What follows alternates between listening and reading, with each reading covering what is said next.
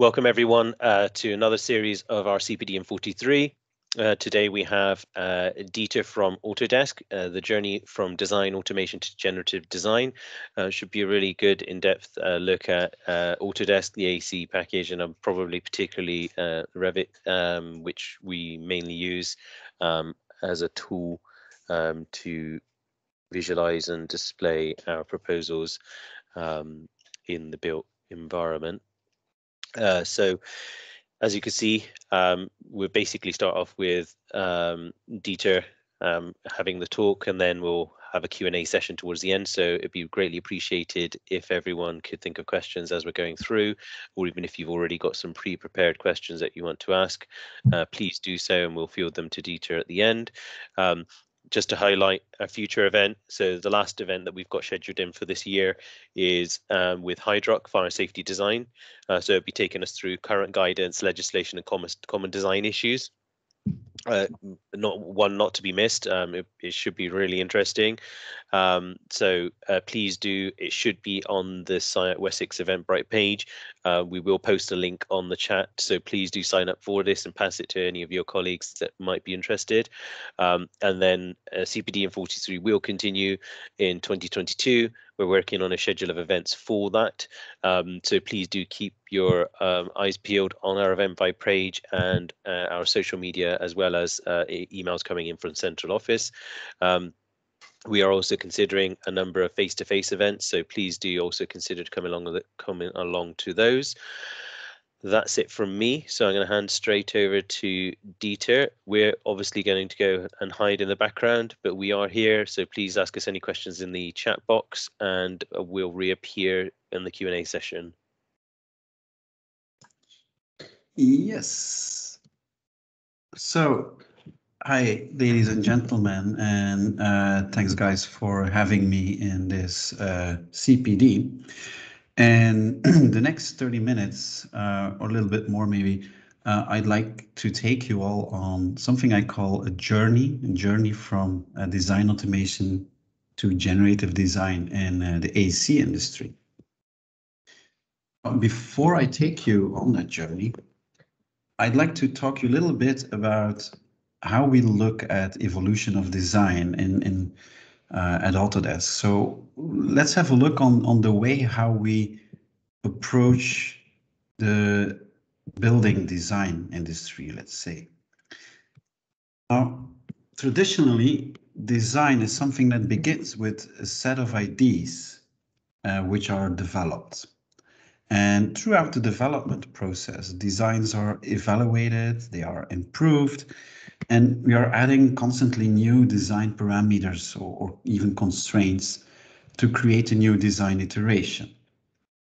Now, before we started using computers to help automate these kinds of things in smarter ways, designing was kind of like a game of battleship. You're blindly guessing on a spot. And if you're doing any kind of simulation, that's the way how it goes. Or if you could do like some analysis, which is actually my background in structural engineering, you can wait for a hit or a miss answer to come back. That's the same thing we have in that game of battleship. A2, no, okay, then I'll put a white pin on it. Oh, A3 then, yes, that's a good shot. All right, then let's put a right pin on it. But you're constantly iterating through that process. You're constantly looking for, is this boat lying horizontally or vertically, and so on. Now, by the time you get a hit, you're actually willing to settle for an acceptable solution instead of leveraging what we call a larger design space and getting closer to the optimal solution. So for instance, by having two specific pins, know exactly what boat you're going to hit and what orientation it has. This kind of approach. Well, in that traditional way of delivering buildings, we also record it on paper. And this paper is then being used to deliver it to others who execute to build it. Now, again, we've been evolving as humans in that we are digitizing drawings. We make them more data rich and we make them easier to update. But the fact is that the expertise has actually not changed. That expertise is still something that is inside of these guys, their head. So these professionals, they are the ones that have that expertise. And what we need is software that helps us to capture what's inside of their heads.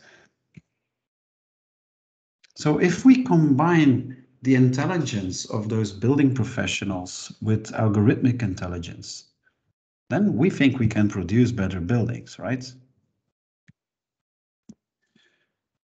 At the same time, design projects still are becoming more and more complex. And this is causing us to rethink a little bit the way how we are able to make decisions. You know that research has shown that humans and machines working together can actually make better decisions, and they can do it more quickly. And by using those machines to do the heavy analytics, this is something that frees up the architects to spend more time. Well, more time on what? Well, more time on discussing the design options with the project team instead of having to do the iterative tasks and like redoing all the work constantly. Now, this is representing a paradigm shift in how we design. Rather than from sketch to completed construction, we can now work from a series of values and parameters to completed construction.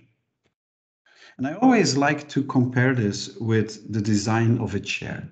And the traditional way of designing, we could think about the project challenge or the scope in a way like, I could phrase it like, let's design a chair. And if I would ask all of you to do that, then you would grab a piece of paper and probably start designing the chair you're sitting on or the chair you can see somewhere in the area you're sitting in, or maybe even the one that is projected on the screen right now. So that means you're recording a thought, you're recording your decision on a piece of paper. And that's what traditional designing is doing.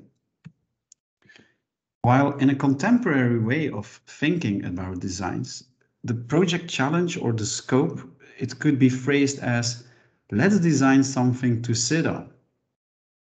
And then it's not that easy anymore. You cannot just grab a piece of paper and start drawing something, because you will have different ideas and you need to find an idea that is suitable for sitting on it. So you're talking in terms of constraints and goals. You're describing actually the goals and you're describing the constraints for that specific chair. How strong does it has to be?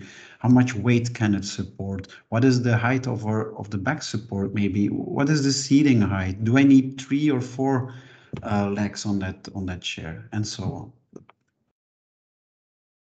And therefore, generative design is something we see as a methodology, as a process, more than a single product or a tool. It's involving a focus on design optimization. And for that, it's utilizing process automation. That's something we see as a solution for getting this contemporary way of thinking onto our designs to solve that at some point. As I told you, it's critical, important to have that specific mindset on it. You need to think in that contemporary way. You need to rethink the way how we design. And it's important for the companies in the AC industry to stay relevant in this increasingly competitive landscape we are all in. By maybe developing tools which you have, skills which you have, but most importantly, that mindset. And that's the mindset around generative design. I want to give you a definition of generative design. It's very hard. We can go onto Wikipedia for it. We can Google on it. You will find multiple ideas on how to define generative design.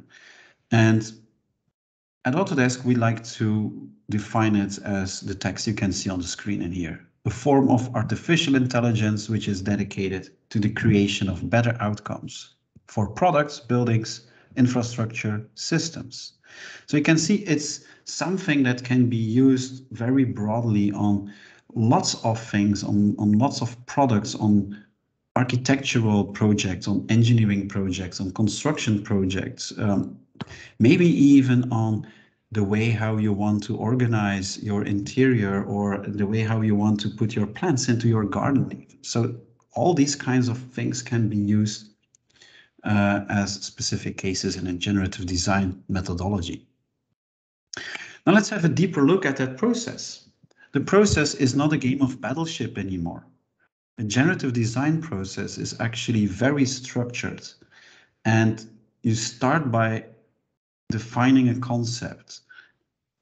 You start by defining your constraints.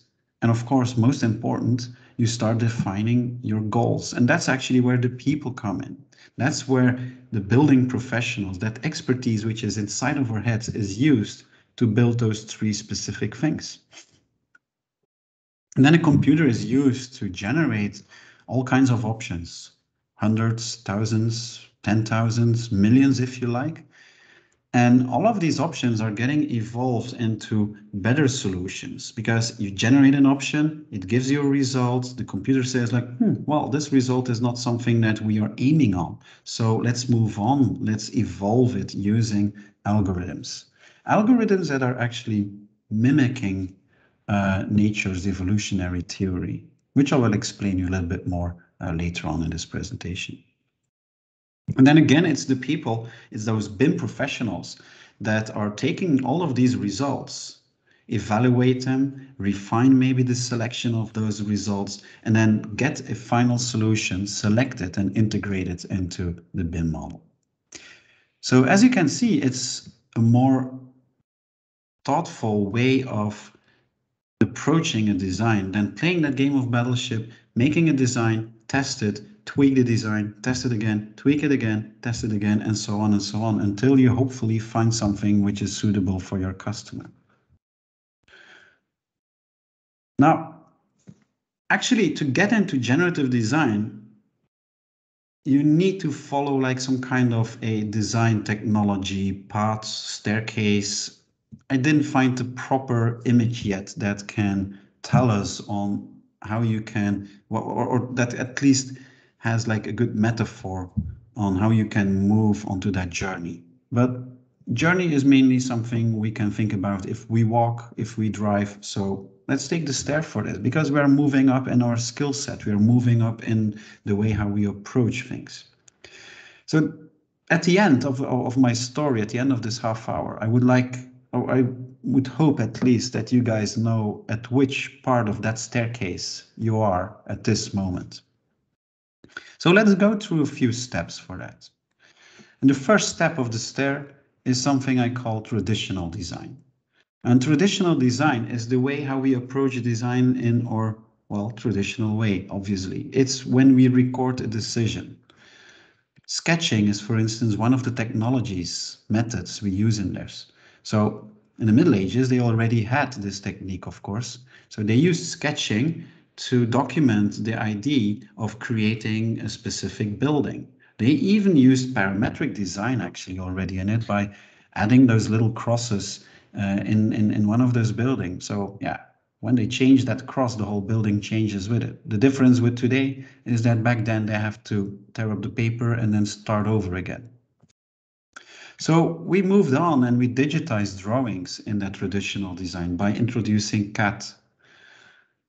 CAD helps us to automate the way how we draft. So the age-old drafting methods that is used to express design intent can be automated a little bit more now with computers.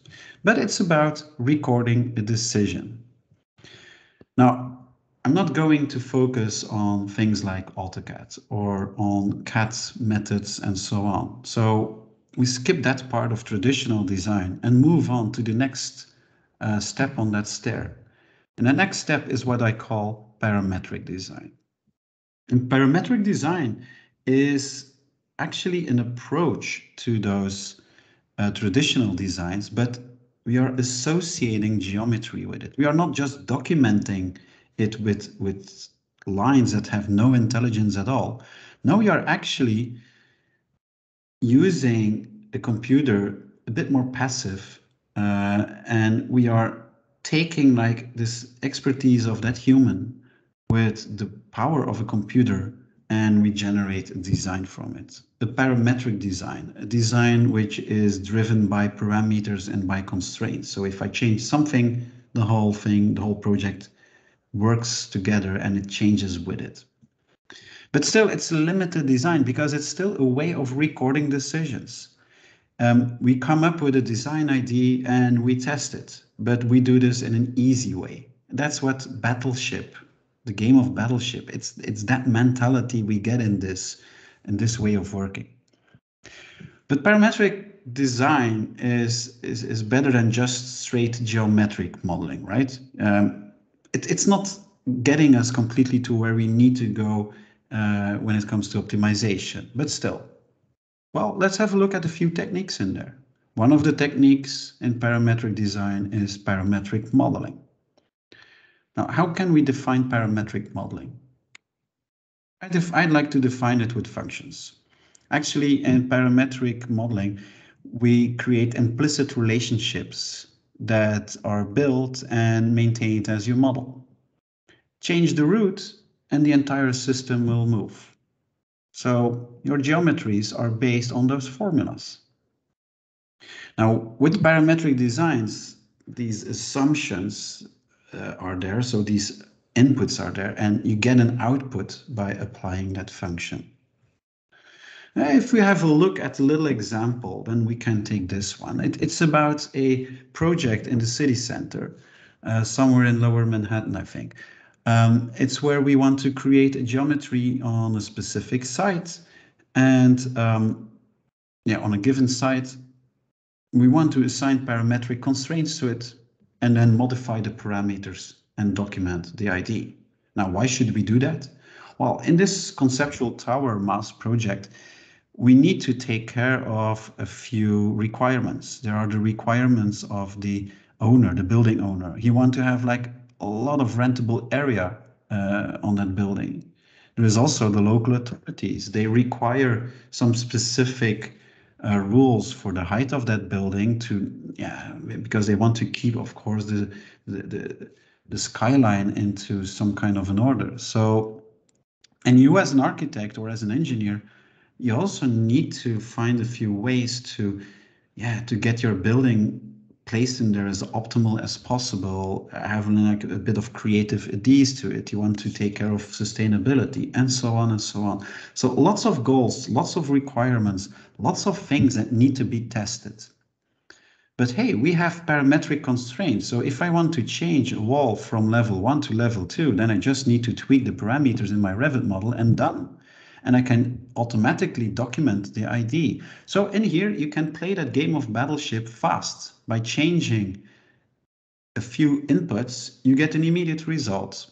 You get a visual result or you get results in your schedules. So that helps. Now, a next technique, which is a level up within the tradition or within the parametric design step, is what we call design automation. And the process within design automation is very simple, 3 steps. We gather a bunch of data, we run some calculations or maybe a script. It's not necessarily calculation, but you run something on it. So you process the data and you record the results from that data. So in this case, we take a few facade panels, which are parametric. We run some magic scripts on it, and then you get a facade with all kinds of irregular shapes, which are based on those standardized data that we get from the facade panels. Now, how can we do that? Well, there are a lot of things in there in our ecosystem that can help. So, one hand we have Revit, and the ellipse is actually showing how powerful Revit can be, but how difficult it also is to use the tools then. So the more complexity you want into your model, the more difficult tools get. And that's not only for Revit, it's just typical in parametric design that this is happening. Now, the Revit API is something that helps us to get more powerful tools, but it's still difficult to execute these commands and to build those commands mainly. So that's why Dynamo came in. I think it's about 8-9 years ago now, since it was presented for the first time at Autodesk University in Vegas. But Dynamo is actually lowering the difficulty level to get powerful tools because it's easier accessible.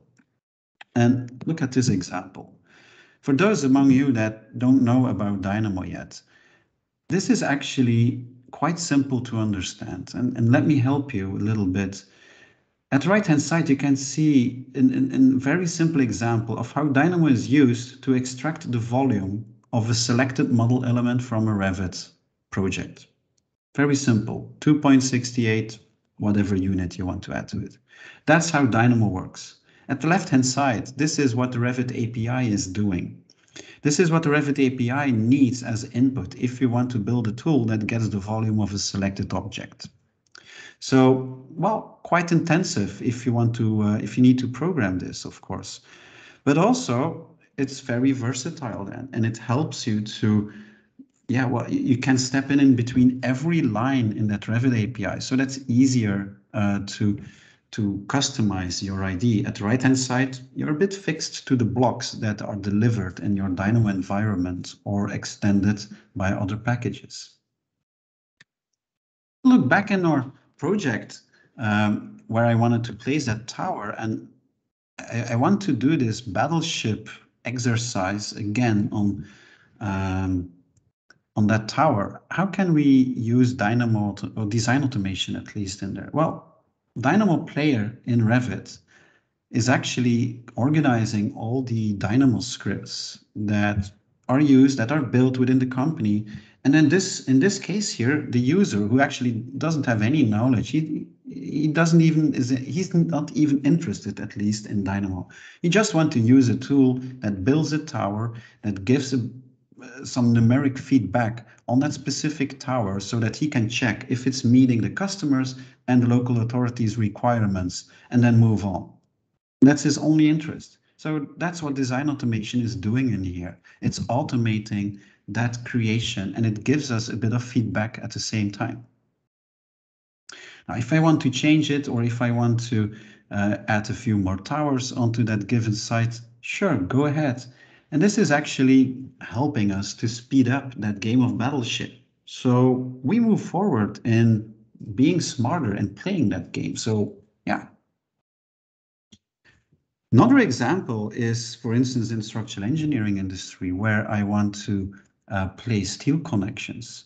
So in this case, we have like a very repetitive task of placing clip angles for the secondary to the main beams. If you have to do this manually, it takes a lot of time. And there exist a few tools that can copy or propagate steel connections from one point to another.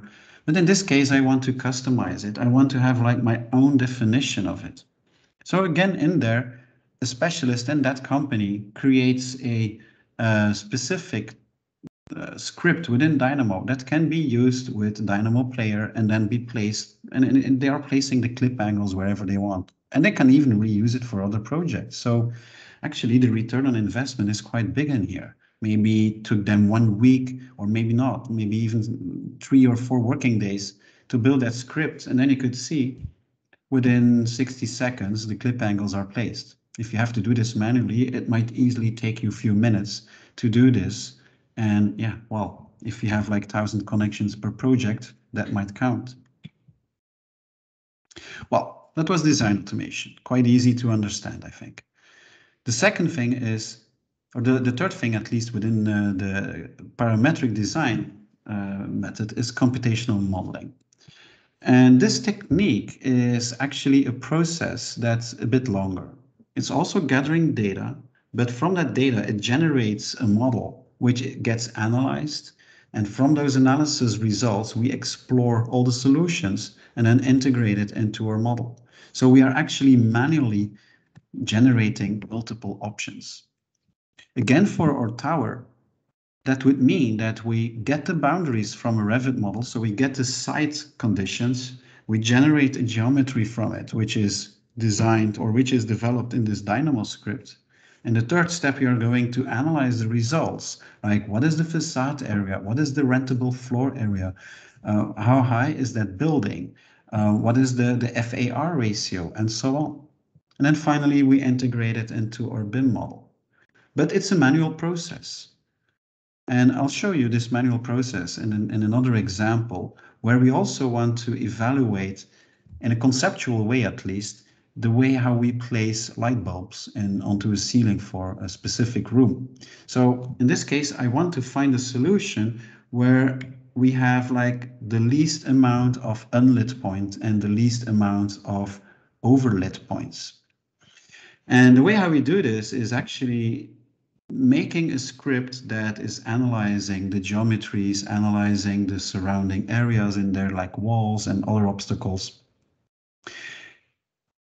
And what do you need in here? Well, you need parameters at the front end that are tweaking the position of each of those yellow balls you have in there. And those yellow elements, they are actually representing, of course, the points, or at least light points.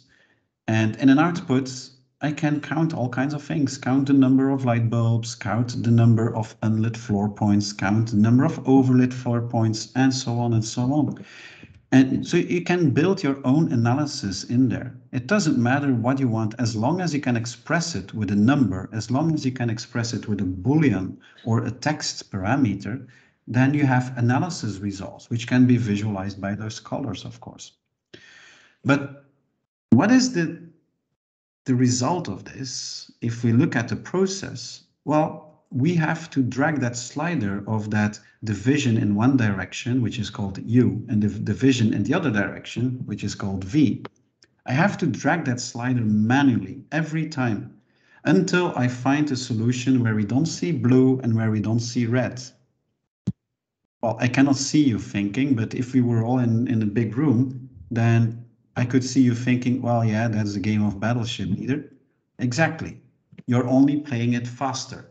You're like immediately testing, is this a boat of 5 points horizontally? Yes or no? Instead of just throwing out a pin to the other side.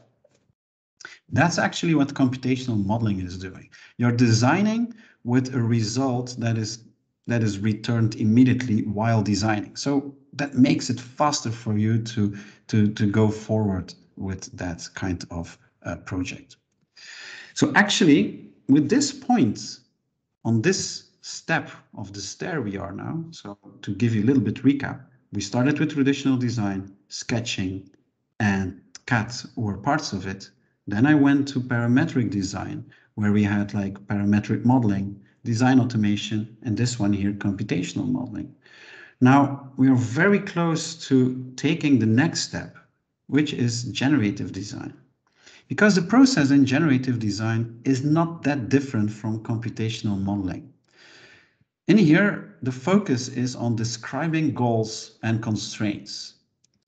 And the way how we do it is by, well, combining our human expertise with computational power and using computational algorithms. And this thing will help us to generate hundreds, thousands of design options in actually the same time as you would need to only describe one in a traditional or parametrical design method. The process of it is a bit more complex, the technical process. We start with gathering data, generate a model from it, analyze it, rank the solutions, evolve the solutions, explore them, and then finally integrate it into our BIM model. Now, the way how that works is something I can explain you with this, with this little story. It's a story about finding an ideal window for my building. And we start by generating different topologies for that specific window. And all of those windows need to be analyzed. And we have two fighting principles in here, which means that this is ideal for a generative design solution, having two fighting principles, because I want to have the best views to outside. And secondly, I don't want to have too much sunlight into my building. Why is that? Well, yeah, if I want to have the best view to outside, then the obvious solution for a computer would be, let's just make a glazed wall. Let's skip the brick part, let's skip the concrete part, just glass everywhere. And then you have like a glazed house. Well, I guess in summer we would all burn in this kind of house, not even talking about privacy. So we have a fighting principle in here. So a script, a generative design script, is analyzing each of those windows, analyzing the views to outside, analyzing the amount of glass, or at least the amount of heat load we get into our building. And then we rank the solutions based on their numerics, based on their metrics. The blue one seems to be a good solution. Is it the best one? Well, it's the best of those 5, but it's maybe not the best in its global environment, let's say. So that's where Evolve comes in. And Evolve is taking that one solution and is generating alternatives which are genetically very much the same. It's actually using genetic algorithms for that, which are mimicking nature's evolutionary theory to get to that point. And it ends up with 5 solutions which are all meeting our requirements of having this minimum amount of views to outside, this maximum amount of solar incidence on my glass. Now, which one should I choose? Well, that's where the human aspect comes in, and where we as a human say like, okay, this one, the middle one, this is what I like. Aesthetically, that's the one I like. It might be that one of you says that, no, the most left one, that's way more beautiful. Or maybe you like more these churchy type of windows at the right side. Why not? They fulfill the requirements of my generative design aspect, but yeah, it's up to us as the building professionals to define the aesthetics. And then in the final step, after the exploration phase, you integrate it into your model, into your BIM model. And this is the result. Very simple story. Now, if we apply this into reality, into building, or into, in this case, it's into the construction industry, we have a project in here where we want to find the best positions of 2 tower cranes into a design model. And for doing that, I'm not even going to use genetic algorithms. I'm going to use the generative design tools from Revit. Now in this video, it's still showing refinery, but it's exactly the same principle. But we are going to use this method to actually randomize all the possible positions for those cranes. Let's randomize 100 positions on this light gray side, and then use this path for the dark road to indicate what are the possible truck positions, and then start generating. These are all kinds of options that I could not do manually. So this is actually let a robot play that game of Battleship for me instead of me having to do it on my own. And if that robot has played that game of Battleship, then I can choose my specific solution in there, which will be the best solution for playing that game of Battleship just in one shot. That's what we are actually doing in here, if I want to use that metaphor of Battleship again. So in here, we find a solution where we have the most percentage of liftable objects. So in this case, 97% of the building can be reached by the current position of those 2 tower cranes and those 2 delivery points for the trucks. So it means that for a little bit less than 3%, we need a customized solution, or maybe we need to randomize it more, or maybe even go into a real optimization.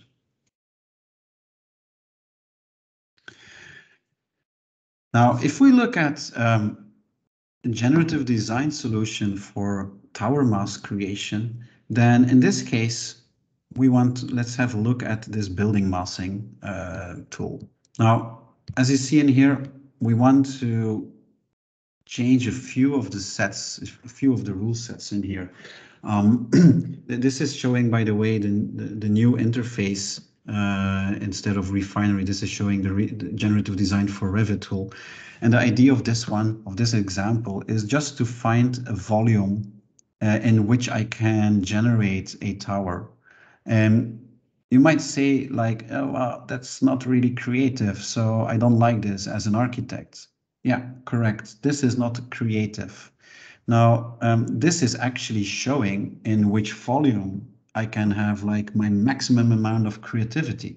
As long as I limit myself into this volume, then all the requirements that I've put in here for my program and my retail percentage will be fulfilled. So that's actually what this exercise is doing. So if we take that information and go back to our conceptual tower mass in Manhattan, how could that work? Well, again, we have our site boundaries. So we take that information into our Dynamo environment by extracting some data, extracting some constraints, and we start defining a computational model by creating this kind of blue geometry, as you can see. And optimization with generative design will start creating our champion, which is then integrated in the Revit model. It's quite easy actually to execute generative design. The difficult part is where you put your front end, and that's where actually you create your Dynamo script. That Dynamo script has to be built by, let's say by a Dynamo expert in the company. But everyone else can use the generative design tools, which is actually using that analysis script to generate these kinds of things. So the interface is completely customized by that person who builds the Dynamo script.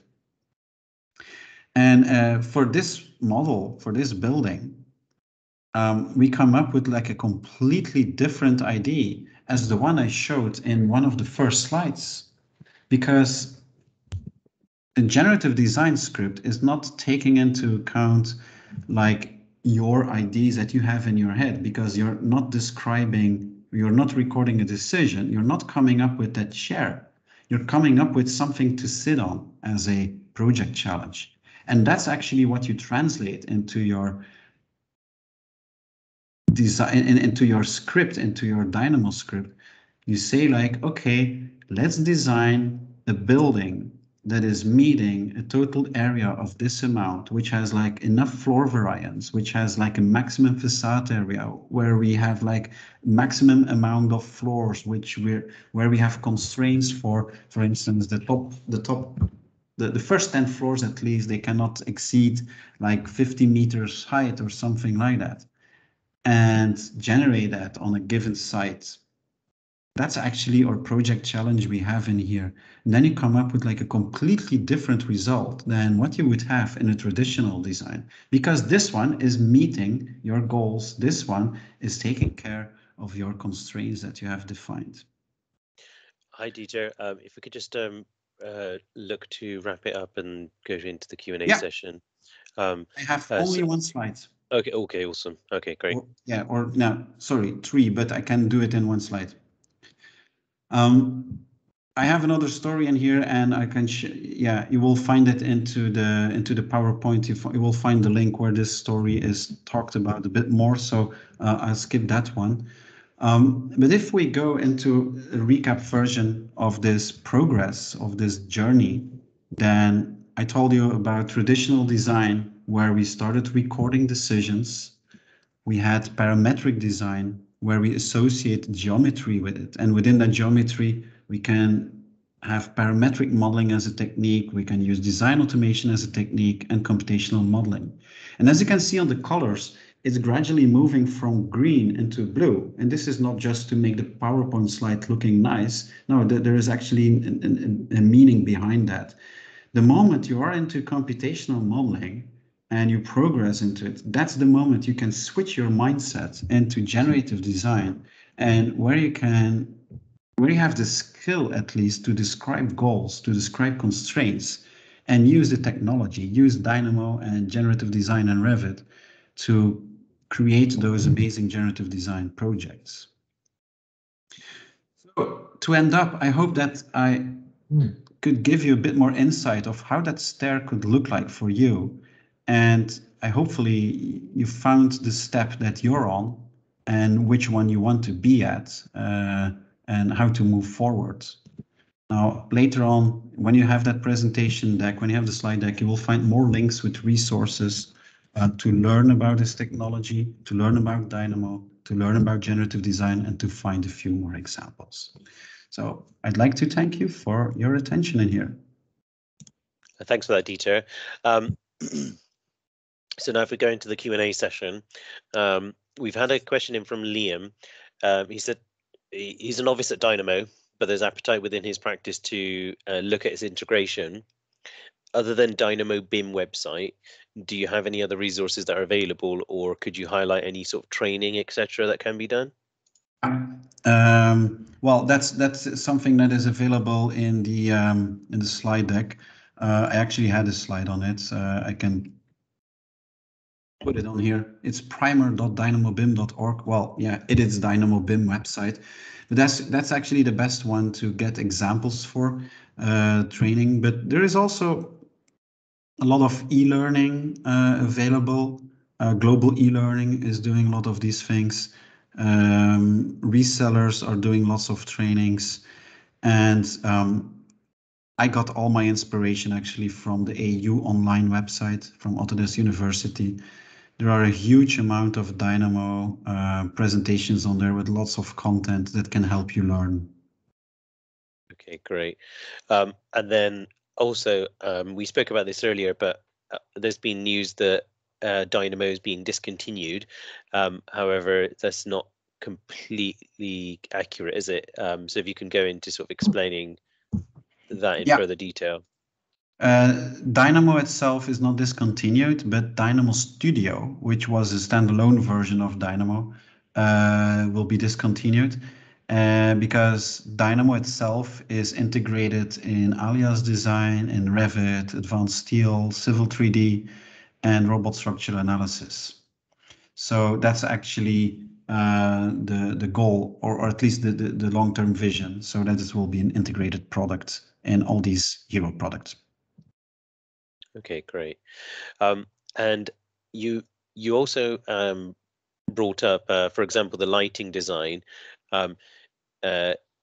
Is there sort of YouTube links or where you've gone into sort of slightly tangential areas? Is it mainly Primer Dynamo BIM that would be good for that to sort of explain that further, or is there other sort of resources that sort of focus on specific areas?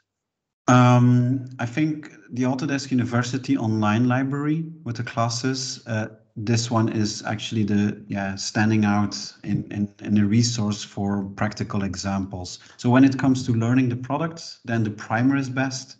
Is it about learning about how to get inspired by new ideas? Then the Autodesk University online is the best one. Actually, learning Dynamo is like learning a language, and you can learn language by speaking it or by reading things. And in Dynamo, it works best by reading scripts that others have built. And this helps you to understand how things work.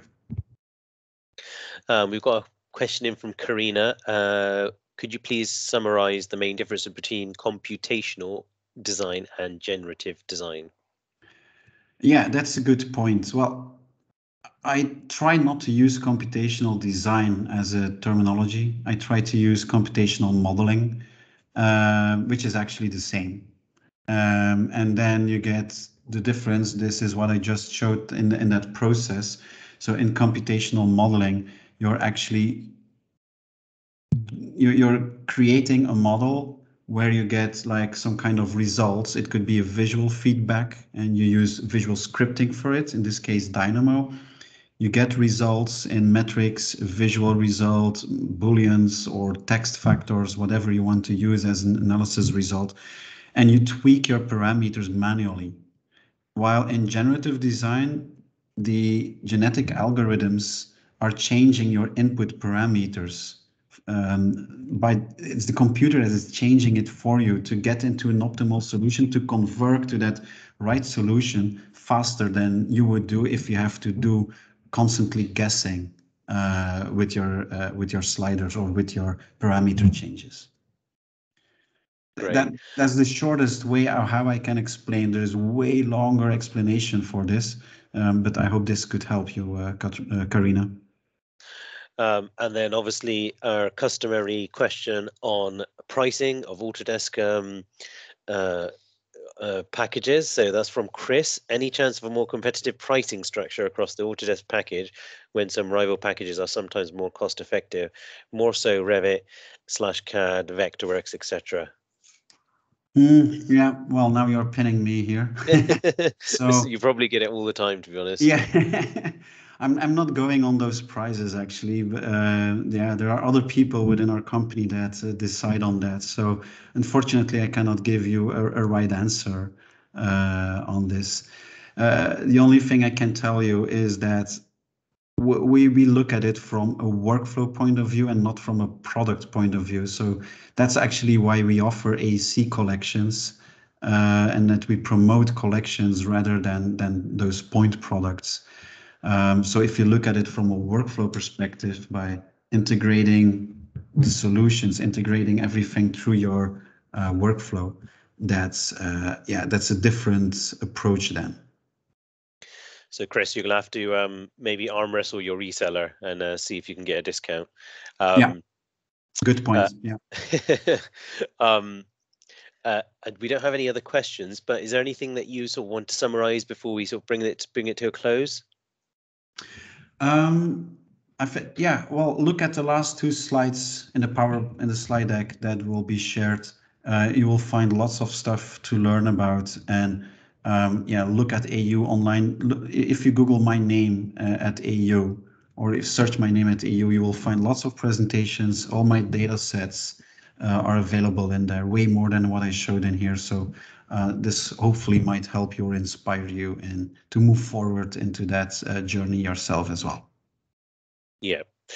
So I'm just going to quickly share our screen and go back to the main poster. So obviously, thank you to Dieter from Autodesk, who was our CPD in 43 today. That was a journey from design automation to generative design. Hopefully you guys have got some really interesting nuggets from that. We will be making the presentation available via the email that goes out via Eventbrite. So if you've signed up on there, please do look out for that. As mentioned at the beginning of the talk, we've got our final event, which is from Hydrock, which is our last in CPD in 43 series for this year. That's fire safety design, and we've asked them to sort of go on sort of quite a broad spectrum. So it's not. So it's obviously the fallout from Grenfell, the changes to planning, the changes to legislation, so current guidance and legislation and common design issues as well, which we've highlighted to them to have a sort of a brief talk about. It might slightly overrun, but we have asked them to sort of look at quite a lot whilst doing that talk. But obviously, it's very pertinent for the time for the time that we're in. And then obviously we have 2022 to look forward to. We are currently developing an entire series of events for 2022. Some of those will also be face-to-face, so we look forward to seeing you all virtually at our upcoming events and also in person in due course. Thank you for everyone that has attended today. Thank you again to Dieter, and we'll bring that to a close.